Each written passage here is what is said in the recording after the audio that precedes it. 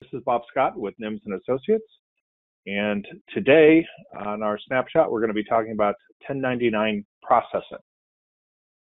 Our agenda is going to be setting up a 1099 vendor, entering a normal AP bill and flagging it as a 1099 event. Also editing an AP bill to make them a 1099 event, even if it's been released. Sometimes people make mistakes and they didn't flag a bill to be a 1099 event. And loading starting 1099 balances for vendors in case you're in the first year of your Acumatica journey. That can come in handy. Printing 1099 forms and creating a 1099 e-file to send to the IRS.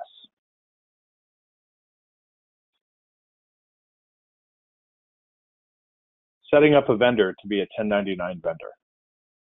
Setting up a vendor to be a 1099 vendor. In Acumatica vendor maintenance, select a vendor that is previously not set up to be a 1099 vendor. On the General Information tab, click to enable 1099 processing for the vendor. Then select the 1099 box that the vendor is going to be using. This can be changed on a invoice by invoice basis. This happens to be just a default. On the Purchases Setting tabs, the taxpayer ID goes in here.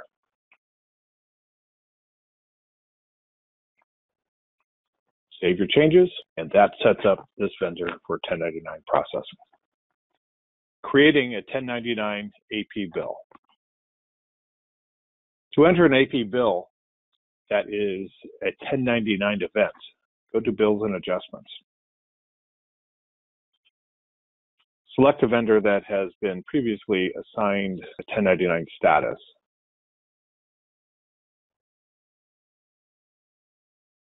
In Acumatica, the invoice is not flagged as being a 1099 invoice. Each line on the invoice is flagged as being a 1099 invoice. When you're entering a AP bill, the line inherits the setup from the vendor. So previously, we had flagged this vendor as being a 1099 vendor. So therefore, every invoice inherits that. If you don't want this to be a 1099 invoice, just take out the 1099 box information and it won't be a 1099. If we do want it to be a 1099 invoice, select the appropriate box or accept the default, take it off hold, and release it. Editing a released AP bill to be a 1099 event. If a vendor has been flagged as a 1099 vendor partway through the year, but earlier in the year, there are invoices and checks processed for that vendor, it's important that we go back and we fix those invoices up.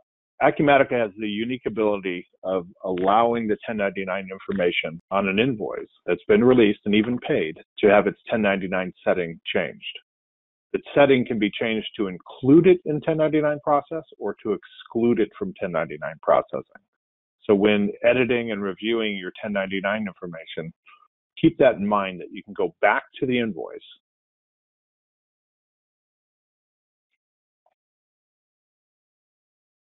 locate the 1099 box,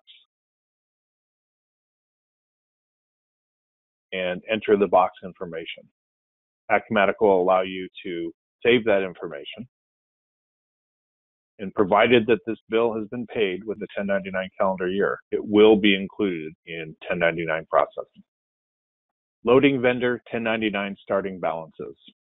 If you're in the middle of a conversion or you, for some reason, need to edit in a lump sum manner 1099 amounts that are going to be incurred for a vendor, kind of a pro tip about changing balances is to use the quick check feature. Using quick checks, you can manipulate 1099 amounts without causing journal entries to impact the general ledger. It is important to note, though, that this method of editing and plugging in 1099 amounts will cause an impact on the cash reconciliation, and both the check and its resulting entry are going to need to be cleared. To enter in a 1099 amount, select a vendor. I've chosen to select a payment method called MC for manual check. which will indicate that the amount that I'm going to plug in is not going to be printed as a check.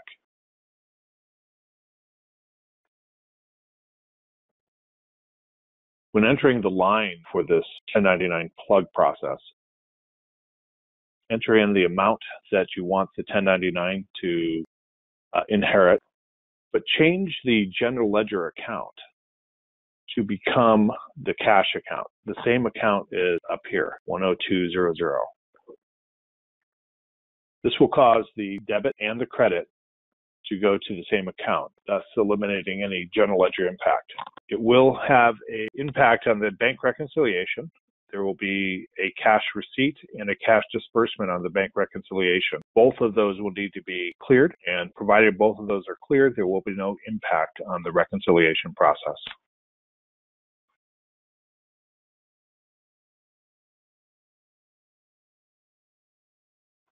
Change the 1099 box appropriately.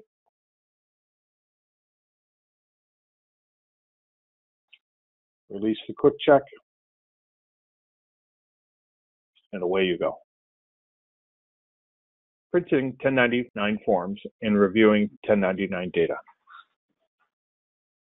In Acumatica, there are 3 different tools to review 1099 vendor balances prior to printing out 1099 forms or generating your e-file. Those tools are the 1099 vendor history, which shows history by 1099 type of a single vendor. 1099 summary, which will show you a summary of all vendors and their 1099 amounts. And 1099 year details. The 1099 year details is particularly well suited to editing and reviewing 1099 data prior to printing the 1099 forms. If we start with vendor history, you can see that I can select a vendor, I can select a year, and it will show the 1099 amount. We look at 1099 summary.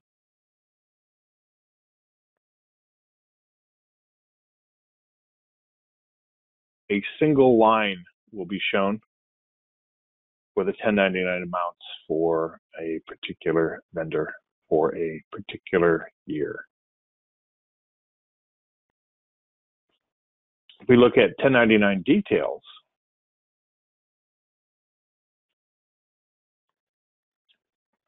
every invoice that is considered 1099able is included. And this really gives a controller or an accountant a good ability to look at invoices and determine if any should be included or excluded from the report. Now, this report only shows invoices that are included for 1099 purposes. If we were to say that a particular line shouldn't be included, then you can go and edit the released invoice, take off the 1099 box off the AP bill line, and it would be dropped from this report. When printing 1099 forms, Acumatica provides a 1099 miscellaneous form for 1099 printing.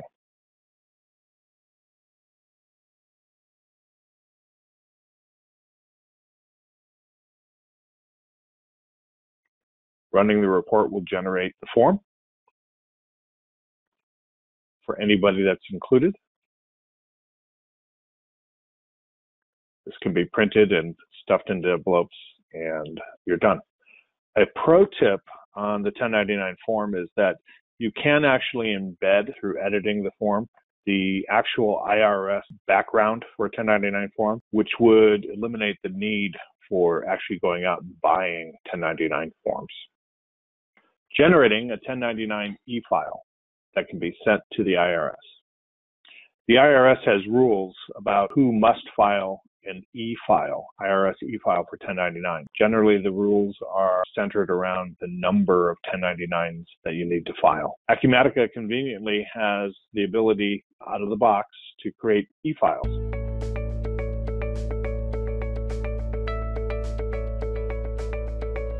During the e-file process, you can get a listing of all the vendors and their dollar amounts that are going to be generated in the file. And then you can tell it to process all. If I process that, you can see that it has created a file And that file is in a perfect format for being able to be sent to the IRS, uploaded to their website, and therefore processed by the IRS. Thank you for joining us today. If you want to subscribe to our channel and get more information about NIMS & Associates, please use the convenient links up above. For more information about NIMS & Associates and Acumatica, contact Henry Kim, hkim@nimsassociates.com. Thank you.